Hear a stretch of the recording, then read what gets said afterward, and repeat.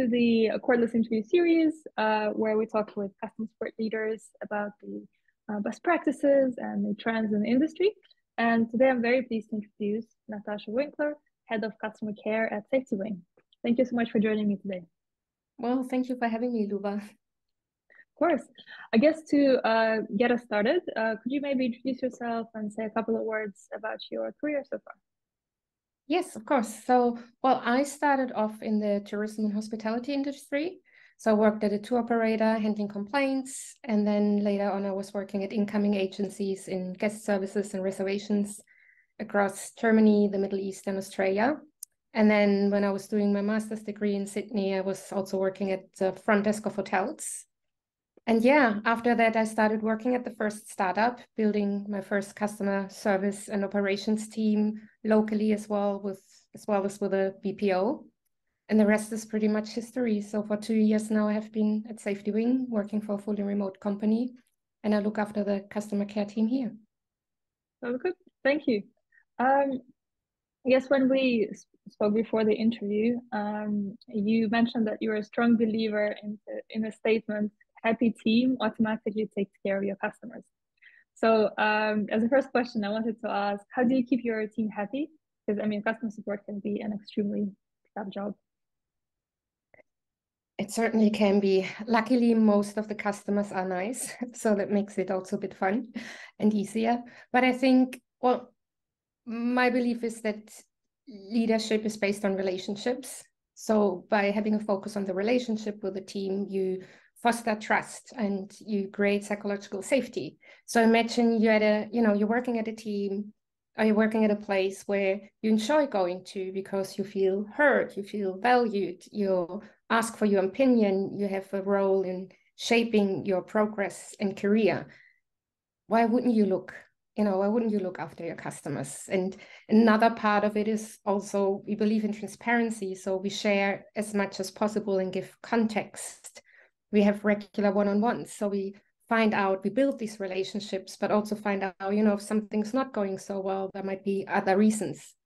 As is mentioned, we are a fully remote company. So a big part of keeping the team happy is every 12 to 18 months, we have in real life team gatherings where we, work together, where we brainstorm together how we can serve our customers better, but also work on the relationships we have with each other. These are some of the things we're doing to keep them happy, involving them in certain decision-making, just overall giving more autonomy and responsibility over to the people so they feel like they're really valued. Yeah, 100%. Something you mentioned about transparency, I found that it's so powerful if you explain why certain decisions are made, and even if things are not going well, just being honest about it, it's really motivating for everyone. Exactly, and it gives everyone the choice to make, decisions based on what they've learned. Yeah, definitely. Okay, so what are some of the things you look out for when you hire your team? Well, looking at your customer care or customer service, obviously empathy is a big one, but also the overall attitude. And can someone think outside of the box, like ask questions, find solutions, dig deeper into something that's not just good for the customer, but also, knowing how to navigate the business and find the answers you're looking for. And then common sense is a very important one as well. And we're trying to evaluate this by using, some behavioral-based questions, but we also have quite an extensive hiring process. So we have 4 rounds if you apply with us. The first round is with some of our managers, because I believe in participative recruitment, so I'm only at level 3. So you have the first round, they shortlist, they talk to the people they're interested in, then they go through a test task, and then after the test task, the remaining people go to me, then we meet up in a group and discuss who do we want to move forward to the last and final round, which is usually with one of our founders. And that has proven, it's a longer process, but it has proven quite successful. Something you mentioned about empathy. Of course, it's one of the, you mentioned this as the first thing when you hire, and I think it makes total sense. But I wonder, how do you test for empathy? Very good question. I have to admit a lot of intuition goes into it as well when I talk to people and just the experience I have, but also then question. When I say behavior-based question, I always ask for specific examples in the way people talk about the customer or the situation or the people they work with. You can read between the lines a lot about their level of empathy. Yeah, makes sense. As the next question, what is your take on pros and cons of promoting managers from within compared to hiring from outside of the organization?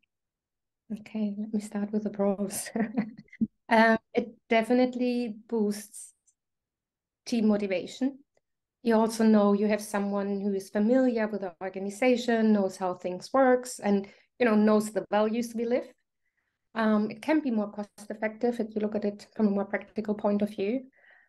That's definitely strong pros. Some of the cons, you could say, people might not always have the skills you need, but then I think that's something you might, if you identify it, you can build on it. It can be, it can be really good for innovation to bring people from the outside in. But looking at it overall, in my experience, pros outweigh the cons so far. So I usually promote and hire, from within. Yeah. Yeah, I remember when we were building out a customer support team at Monzo, we also had a strong bias towards promoting from within, but very often that meant that we had very young managers who were managers for the first time. And so, yeah, definitely created a lot of issues, but also I think in the end was very beneficial. So I'm totally with you. You might have these very young people becoming managers, but then that's the other part. It's, not just giving them the skills to do their job right, but also the skills and the mentoring and coaching on building up their leadership skills. Like without that, it can definitely be a failure. But I believe that's another part, or another responsibility of the organization to actually make these people successful. So they have the leadership skills as well, not just the transactional skills or the skills required to do the job. Yeah, definitely. On that, what does your progression framework look like? And maybe what kind of KPIs do you have for your team? Okay, the KPIs, let's start with them. We're mainly looking at customer service satisfaction, of course, average first response time, the average response time. And then we also look at, we work with live chat. So we also measure how many tickets are tagged because we are working close with our product departments. We are the closest to the member, so we are to the customer. So we're trying to hand over as much valuable information to them as well. So these are the main things we track. And I believe, numbers are important, but sometimes there's a different story. Like if you look at CSAT, for example, you have someone who all of a sudden sits lower than usual. We go through each and every ticket that is rated lower to see, is this really service related, or is it a UX related issue? Is it a feature request or a product related issue, to really have, the deep insight and not just looking at one number that can say a lot of things. When it comes to progression, that's currently, interesting enough, it's something we are trying to define a bit more currently. Like what we are planning to do, like we have an MVP of it, but we're trying to define that there are certain levels, and everyone knows that if I want to progress, this is what I need to do. Like practically in terms of work, we have, like within the customer care team, we have other tasks that can be signed up for. So how is your knowledge there? How do you live our values? And I believe that gives back some of the, of the power and of the autonomy to someone who wants to progress, because they know what is expected. Again, it's transparency. If I want to move on, and I don't have to, but if I want to, this is what I should work towards. To these are the questions I can ask. This is what I should look out for, and the feedback I should request to get where I wanna go. And we have regular one-on-ones. That's something I'm very adamant about, very important. And also there's something where I ask, are you still happy what you're doing? Are there areas in the company you're interested in? And it has happened several times in the past that I have a conversation with someone, I don't know, in January, and then in May I talk to another leader and there's a new role coming up, and we can, mix and match the two together. And that makes it very satisfying, but also for everyone in the team able to see, okay, there are ways of progressing within the organization. Yeah, I think it's definitely easier when the organization is growing quite quickly and like there's a lot of things opening up, which is not always the case for I guess every team. So it's actually one of the questions I had for you. So we definitely had this at Monzo as well, where we found that the highest performance in the customer support team often wanted to move into slightly different roles in the organization. And so, and very often we were able to do that, and that was great. But sometimes it was very tough because that meant that we had a lot of attrition within internal attrition, but also still within the team. So, so like by your smile, I can see that you are definitely familiar with this. How do you deal with this? How do you manage that? I am, but I also see it as something very positive. And it's part of my personal mission to give people this opportunity. I have worked in this area for so long and I've hit the ceiling several times, and I saw other people hitting the ceiling like, no, you can't move because we need you here, or no, there's nothing, without any further development opportunities. And then what happens? I disengaged. You don't care anymore. And I usually soon after left the companies if there's no room for progress. As you said, it's definitely easier in a startup. Maybe that's why I'm really enjoy working at startups as well. But I believe even if it's not possible now, just having this open path of communication and seeing, if it's, I can't promise something now. If something comes up, you always have, they always have the support. But eventually there might come the point of time where someone says, I can't wait. Then, go out. Like I would never stop anyone from having interviews or even, discussing it with me to see maybe if I can't offer it now, they are better off somewhere else. But luckily, so far, it always worked out. Everyone stayed within the organization, which I think is a win-win, because then you also have the people coming from customer service, bringing that knowledge into the product departments and other ways, which I think is really valuable. And it's the only downside there is that we need to hire more often. And I know it's a long process and can be tiring, but that would never stop me from continuing on that path to support people. Yeah, I think, I totally agree with you. Actually, on that, so something that we also experienced, and I wonder if you see that too, that in the very early stages of the company, I think because our processes weren't really worked out within customer support, we tended to hire people who actually very often didn't have customer support background, who would almost come and help us figure out how these processes should work. So almost like business operations kind of profile almost. But then as organization grew, we had to change the profile of people that we were hiring. I don't know if you see that as well.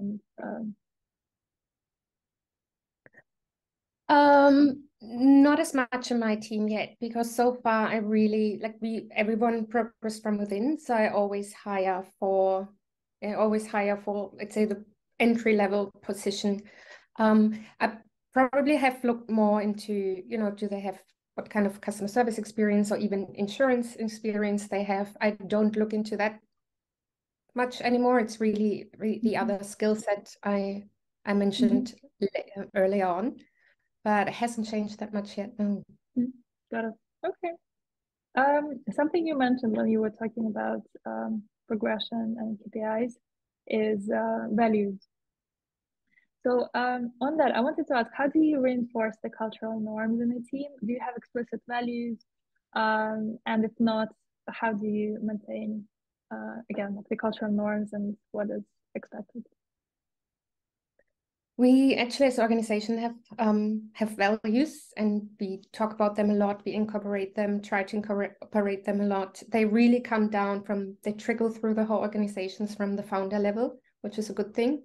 So, and specifically within the customer care team, we, every now and then I have a really creative customer care manager who picks one of the values and creates in a team meeting a workshop around it. Little bit gamified, but also to foster foster conversations about how we live them on a daily basis in our professional and sometimes even our personal life. And they're also a big topic in our team gatherings always. And funny thing, one of our values is simple is better. So there are these occasions where we talk about a new process, something we want to implement, and we kind of get stuck. And there's always one person in the room then is like, is it simple enough? like, yeah, maybe we're overthinking it. Let's take a step back and look at it again. And one of the other big things we have built together as a team is collectively we built a social contract. So an agreement everyone brainstormed with, and we discussed in detail the way we want to work together. So this is also something that we incorporate, and that makes you a bit more accountable, but also gives you the freedom to like, hey, you know, you all agreed on that. So let's stick to the social agreement. And so far this has really worked well. And we have an onboarding process where people shadow, like you shadow quite a while with different people in different shifts. So you don't just see one person doing it, but different people. And we get really good feedback about our onboarding process and how supportive everyone is.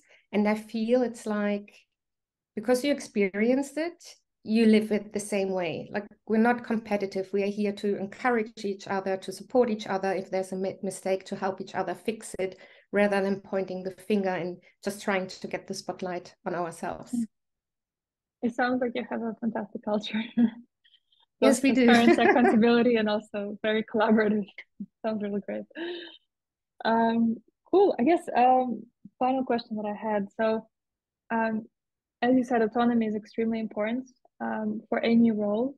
But I guess with a large team within customer support, when there's a lot of repetitive tasks and as the team is growing, it could be hard to maintain the quality of support. Yeah, how do you make sure that the service is consistent? Do you have any tricks around that? Well, we have a QA team, of course, that goes through certain things. And again, with a mentoring and coaching approach, so we try to fix the gaps that there might be. We have little things in place. We're using Slack, where every week there's a prompt to share your most interesting conversations, and we talk about what's coming up. We have policy experts that hold workshops around, the more complicated matters, to invite everyone, and they can come with their questions and can go in more details and what if scenarios. We have workshops in our team meetings. An upcoming one is de-escalating difficult conversations. Sometimes it's, other customer service related topics. So we try to, on a regular basis, bring these things up again, bring them to the surface, because often you say, hey, this is what we do now, and you do it 2 times, and then you don't need it for 3 weeks, and it's kind of gone again. So revisit these kind of topics on a regular basis, and that has helped a lot to keep the consistency straight. We have some safe replies. I mean, the insurance industry is highly regulated, so there are things you can and can't say. But even when using the safe replies, we still encourage everyone to have their own voice. Like, we want people, if you reach out to us, that you realize you're talking to someone else every time, that they bring in their personality. So there's a certain freedom, but we're looking at some quality points that we can't compromise on. And this is just something, again, transparency, sharing the knowledge, and revisiting topics. Yeah, makes sense. Actually, I had another question as you were talking about it. I know that I've seen multiple extremes of this, of having everyone in the customer support team who's a generalist, and on the other extreme where there's quite a lot of specialization, where maybe there's a first line of defense and then there's a lot of, well, several teams of escalation. And I guess with insurance, it's a fairly complicated product. How do you approach this? How do you deal with it? Yeah, how did you set up your team from that perspective? That's a good question, and certainly something I've grown into with the team. So when I started, we had 8 team members, and everyone was a generalist. And now we are 21. So there are some specialization. Like, first level is still, everyone has certain knowledge of all the products we offer. But then if it comes to more complicated tech questions that don't need to go to a developer, but can be solved by someone else, we have a customer care tech team. We have 2 specialists for each product, that if you come to the level where where it gets too specific, you can't answer it, it's too complex, where they can reach out to one of the product experts as well. So it's something, I realized as well, like, generalization works until a certain point. Got it. Makes sense. Well, thank you so much. That's all my questions. I really enjoyed this. Thanks so much for joining us today.